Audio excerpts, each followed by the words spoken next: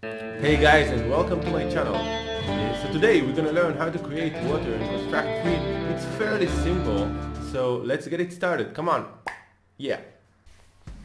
Hey, so this is what we're gonna create today. It's some sort of 2D water. It's pretty cool, as you can see. It's fairly simple. We're just gonna start by creating a new project and let's get it going. So we're gonna call it a water tutorial. I'm gonna go with the HD size, but it really doesn't matter. I'm just gonna lay out like how I like to work, but honestly it doesn't matter which size your project is in. So I'm just gonna crop the canvas. We don't need the whole thing, and I'm gonna change the background color just so we can see it better.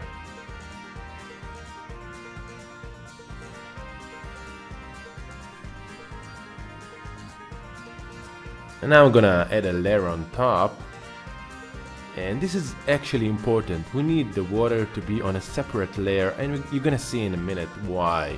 Because we're gonna apply effect to the layer itself. So basically, yeah. So now I'm gonna create a single, basically a single water drop. Okay, so I'm creating like I'm looking for a soft brush.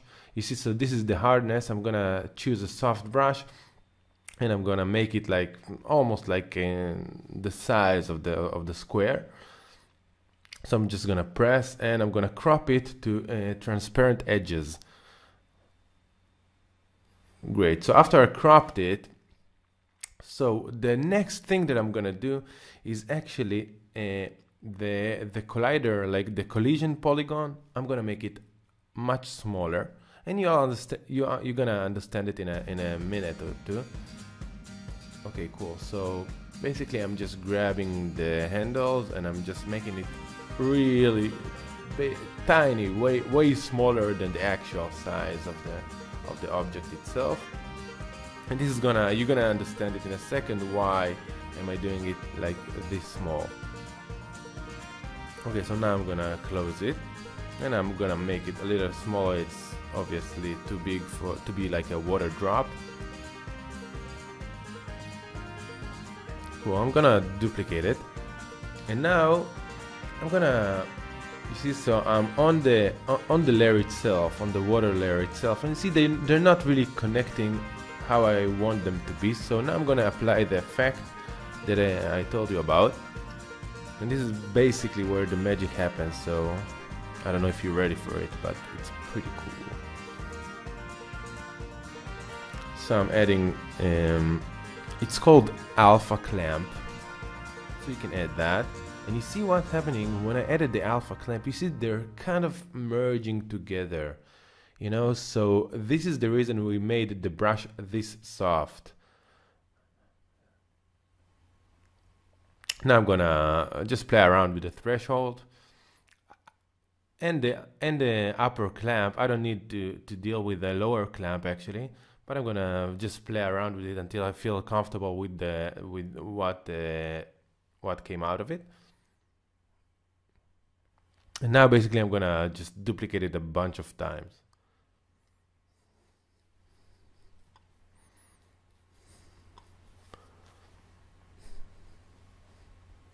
Now I don't know exactly how many particles we have here, but I'm just playing around and seeing like if it works nicely.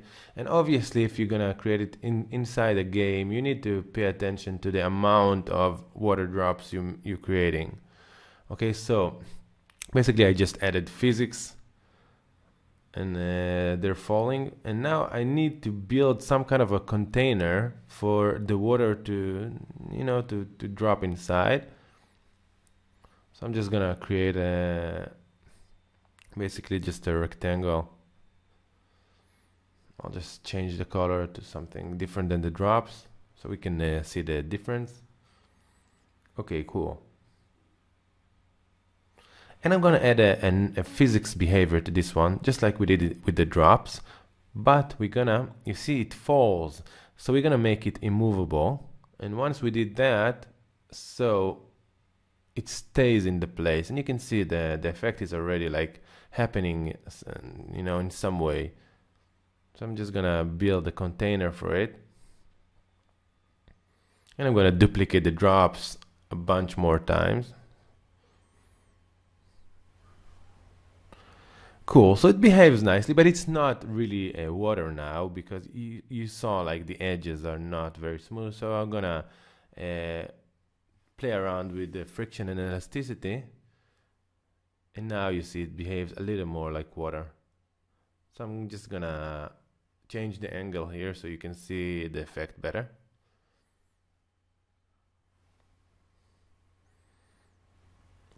Cool, now I'm gonna create some sort of character because I want to like play around with the water so you can see how it behaves. I'm gonna create like the face, I don't know.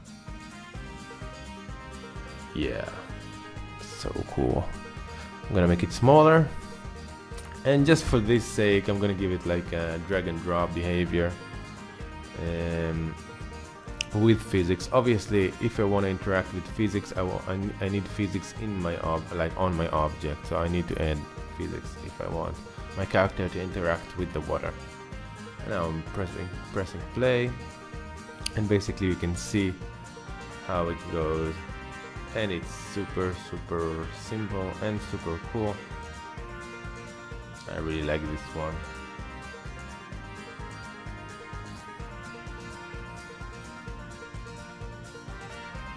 So yeah guys, if you enjoyed this tutorial, so please share a comment or just let me know or show me your result. I would love to see.